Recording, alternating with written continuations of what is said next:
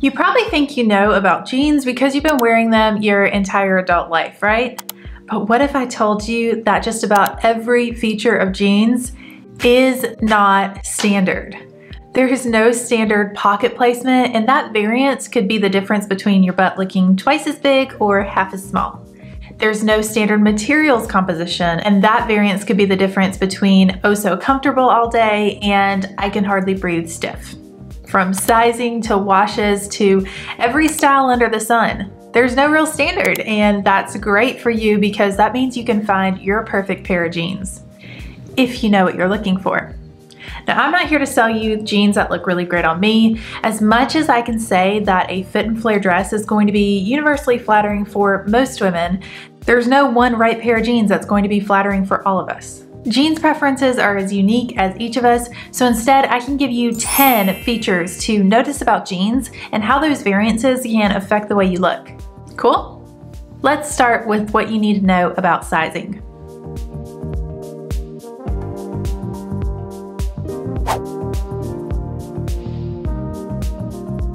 If I ask you what jean size are you, how confident are you that you're wearing the correct size? The thing is, your size in jeans is going to depend on the jeans that you're talking about. And to find the right size jeans to flatter your body, you need to know 2 sets of measurements. 1, your body's measurements, and 2, the measurements of the jeans that you're trying. Right now, my body is 5'5". I'm about 150 pounds, give or take, and I have a 29-inch waist circumference. So you would think I could just buy a size 29 in jeans because that's my waist measurement, right? Oh, and it's the same with guys. Like, you may think you like someone, but you could be wrong. Well, there's a few reasons why that is incorrect. Number 1, a size 29 in 100% cotton jeans is going to fit much more tightly than a size 29 in 95% cotton, 5% spandex. Number 2, I might prefer the size 30 or even 31 when I try on a pair of jeans, but if I only stick to my size, then I'm not going to know what's truly flattering. And I think sometimes we get stuck on size because of an ego thing. We have this like identity with our size. We are this size. That's why I like to clarify sometimes that I am not a 29-inch waist. My body has a 29-inch waist. First off, it's going to vary through different stages of our lives. And secondly, you are a soul housed in a body. So having this attachment to your size can sometimes be detrimental to you exploring who you really are. Now, that was probably way too deep down the rabbit hole, so let me pull this back into jean sizing. The point is that you really want to try to find the right size in the jeans that you're trying on, not just the size that you think you are. The second problem with robotically choosing the size you've always worn is that the hips might not be the right size for you. For me personally, because my hip to waist ratio is an 11-inch difference instead of the standard 10-inch difference, I typically need to size up 1 or 2 on my jean size and then get the waist tailored in. But it can vary if I'm trying on a curvy fit, which I will get to later. The third reason you might not be wearing the correct size is because you're not matching the size to the style that you're going for. In the last few years, very baggy has been trendy, but if you're a millennial or older like me, you might still be wearing your skinny jeans, your tighter jeans, your high-waisted jeans, and that's fine. But if your personal style is more relaxed, then a larger size will probably match your style. For all these reasons, you might want to play around with the size of jeans that you're trying on in store, but I still think it's a very good place to start with knowing your waist size and your hip circumference. If you're not sure how to measure your body or what these measurements even mean when it comes to identifying your body shape, then I have a really great video for you to watch next. I will link that at the end of this video. But let's continue with the other 9 features you need to know about jeans. What rise of jeans do you typically wear? Is it low rise, mid rise, high rise, or like me, extra high rise? Typically, the most flattering rise for your jeans is going to align with your natural waist. And to find that out, all you have to do is stand with your feet together, bend to the side, and where does your side crease? Now, some people say, well, my side doesn't crease because I have extra fat in my abdomen or I'm pregnant. In that case, look at your silhouette and where do you see the narrowest part of your waist? So for some people, a low rise actually is the most flattering, especially if you have a short torso and you're trying to elongate it. I have a short waist, but I actually like to exaggerate it. I think it's kind of fun to play up that top 1/3, bottom 2/3. So even though an extra high rise is going to be like right up my rib cage, I still really like that style and they're comfortable for me to sit in all day. Oh, and that's something I wanted to say is that rise isn't just about style, it's really about lifestyle as well. What can you sit in all day? Like these jeans I think are a 12-inch rise. I'll have to check the B-roll, but they are so comfortable for me to sit in, whereas a 10-inch rise or a 9-inch rise just really hits at a place that makes me want to unbutton my jeans if I'm gonna sit in them. If you've never played around with your rise height, I would recommend going in store and trying out those different rises and seeing if they're comfortable for you by, in the dressing room, sitting down, standing up, sitting down, standing up. What do you have to tug up? You know, play around with those different rises because you might find one that's more flattering and more comfortable for you. Let's talk butt pockets. I feel like this is something that would have been more useful to learn in high school than trigonometry. Butt pockets can really enlarge your butt or shrink it. It can make it look more perky or saggy. It can make your style look juvenile or professional. I could probably do an entire video on butt pockets, but here are the highlights. Butt pockets are going to change the way your butt looks. If you want to enhance your butt, wear smaller pockets. But if you want to disguise a big butt, hi, it's me, wear larger pockets. And pockets can be placed more wide set or narrow. Wide set is better for enlarging your butt, but narrow is better for making it less noticeable. And now that I'm telling this, you're going to notice it out and about while you're living your life. And I have to say, I'm both sorry and you're welcome because especially if you're a curvy woman, butt pockets make such a huge difference in the look of your jeans. Just like all the other facets of jeans we've talked about, the inseam length is going to vary depending on your jeans. However, you might have a preferred inseam length depending on your normal style and lifestyle throughout your week. So if you are wearing jeans into the office with maybe 2-inch heels, then your inseam is going to be the measurement from the crotch gusset of your jeans. I really don't like that word crotch, but it's the technical term is the crotch gusset. The crotch gusset of your jeans down the length of your leg plus those 2-inch heels.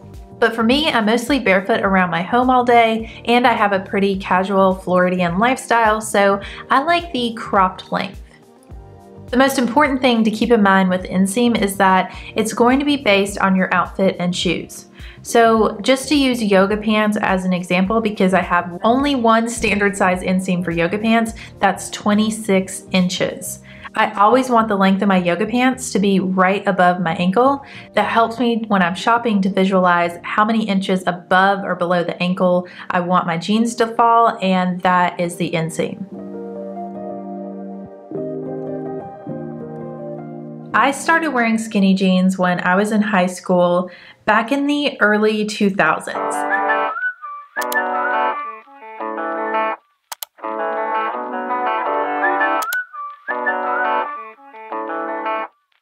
Back in the early 2000s. Those are really the only styles that everyone was wearing. Like there was a time in my elementary and middle school days when we were all wearing the slightly flared or boot cut jeans from Abercrombie. No, I was actually poor, so Abercrombie wasn't like the most ambitious dream I had. But I think I generally shopped at American Eagle in middle school. Every August before school started, I would get a pair of low-rise flared jeans.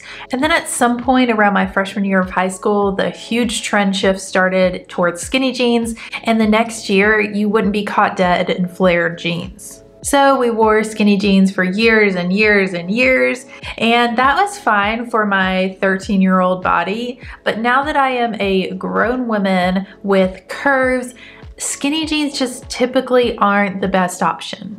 And I'm not saying throw out your skinny jeans, because there's definitely a time and a place for it, especially for wearing under tall boots. Skinny jeans are unbeatable. But if you're balancing the look of curvy hips, especially in a more dressed up or professional setting, then I find that the flared leg jeans or trouser style jeans look much more sharp. Like I said, I hope you don't feel personally targeted by my opinion on skinny jeans. How many of you have ever felt personally victimized by Regina George?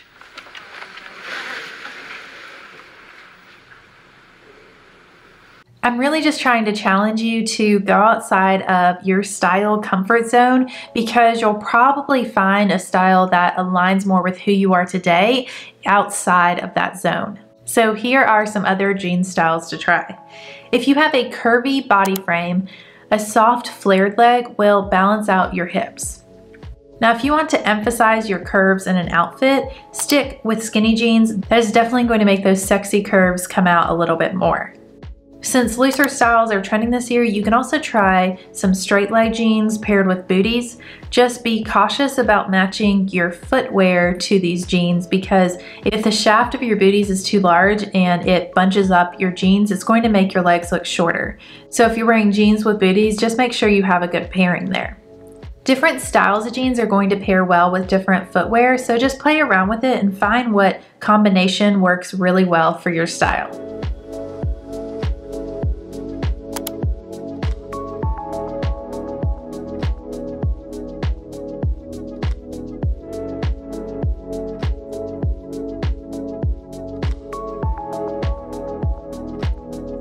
I feel like this should be a PSA because some people don't get it.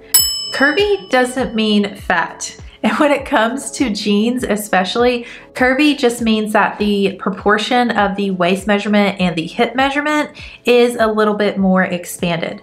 For example, I certainly prefer curvy style jeans because there's less of a chance that I have to get them altered.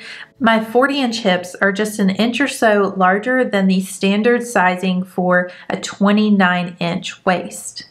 The curvy cut of jeans just means it accounts for that proportion difference.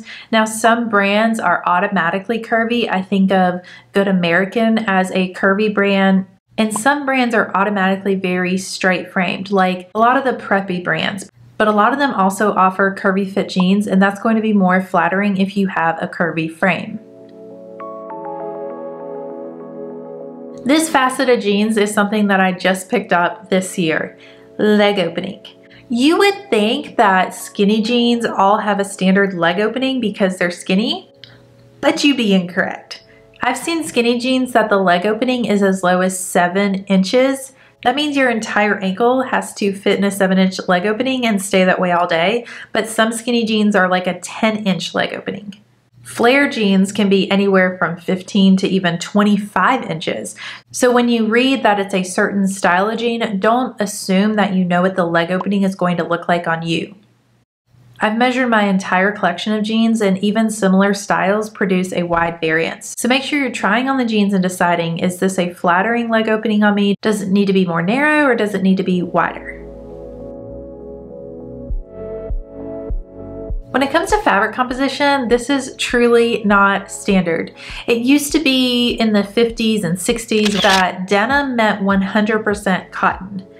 And then somewhere along the way, this glorious thing called stretch was invented. And you can get that in nylon, in spandex, in lyocell, in a number of different fabrics that combine with the cotton to make it more stretchy. And why does that matter to you? Because if you have 100% cotton jeans, they're going to look really, really great. And then when you go to sit down, you're going to probably want to unbutton them. But if you have stretch in your jeans, they're going to be much more comfortable. They're going to expand with you as you're sitting and then shrink back into place when you stand up. I'm going to be honest, limiting this list to only 10 features has been very difficult, but the last one I want to tell you about is important in how you look. So let's talk about the wash or rinse of your jeans. When it comes to wash styles, there are a million options. We have everything from white denim to black denim to blue denim, or if you're extra sassy, pink denim. So how do you pick a color that's going to complement your style? Think about the words that describe your style. What vibe do you have? If you have a casual style, then light wash jeans are going to work well for you. If you have a more sophisticated and chic style, then dark wash denim is probably going to work. One thing I want to point out that I think all curvy women should know about is that the whiskering effect that a lot of jeans have right on the hips, it makes you look wider in that area. If you like that, then that's what it's there for. But if you don't like that, then you might want to notice it and avoid it the next time you're shopping for jeans.